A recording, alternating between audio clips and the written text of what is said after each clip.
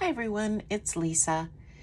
It is officially the month of June and hot weather, and that brings us to another edition of the Makers Creative Collab. So this month's theme was Collect and Create. I had an opportunity to go to my daughter's a few weeks ago, and it hit me then what I wanted my project to be. My daughter has been totally focused on taking out all of the previous landscaping that had been all around her property, and they have a few acres, so yeah, it was a lot, and all of the invasive plants, and transforming that into a native landscaping oasis. And she's done a magnificent job over the past 3 to 4 years doing that. So I asked her if I could collect some samples of some of her plants from the yard. And she was kind of like a mama bear with her kids. She said, well, you can, however, you can only take some from the ones that are established and have been established for 3 to 4 years. And I said, okay, you show me what I can take. So I didn't want to make her apprehensive that I was just gonna strip everything down. So anyway, she helped me select. So why do I have a dragonfly on the front of this? Well, one, I could collect some of the things that I have been gathering for a while in my craft collection, but the purpose, one of the three purposes of native landscaping is to attract insects to your yard, particularly birds, bees, butterflies, even dragonflies, but basically to enhance the ecosystem. So that is why I chose to have dragonflies on my cover. So I've used a few pieces here. This was a jelly print that I did using P&M stencils. I had also used some of the jelly prints that P had sent to me, these really cool strips here. And then Mariah had sent some really neat mulberry paper. So I used that, but to enhance the aged look of it, which mulberry paper to me with all the fibers through it, I used some of my Prism pencils to go over it, and it really hit on top of all of those fibers, really giving it definition. And then this is actually one of the mask stencils that got a lovely patina on it, and I thought, oh, I'd kind of like him shooting off at the corner to greet this one over here. So that is the cover of this small accordion style journal. Not really journal, it's more of a pictorial. So one of the things that she allowed me to take was a bit of milkweed, and that's what this is here. Now what I did first is I pressed everything that I got, the samples, in a heavy book. Then when I got home, I put these all in a microwave safe dish with some silica gel to dehydrate them. And then I could apply those down.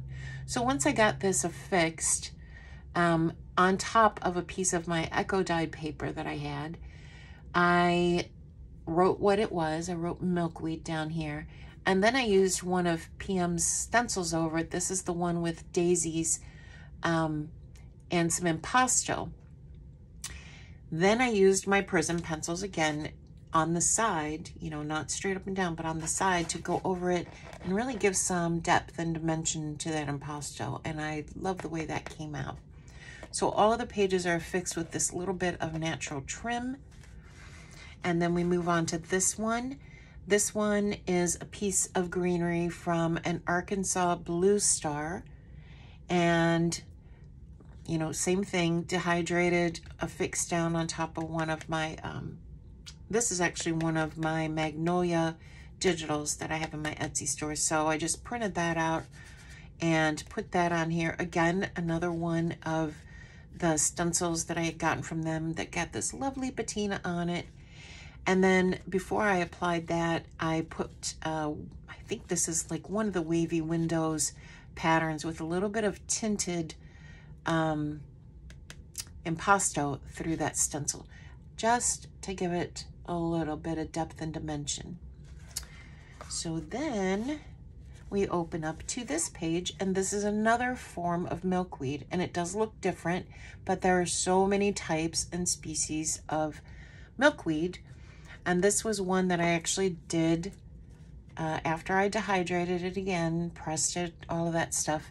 This was actually a digital that I did, or not a digital, I'm sorry, an actual echo dyed piece that I had. So this is done on heavier watercolor paper, and I loved, you know, the detail that I had gotten with whatever vegetation I used to do that echo print. I don't remember.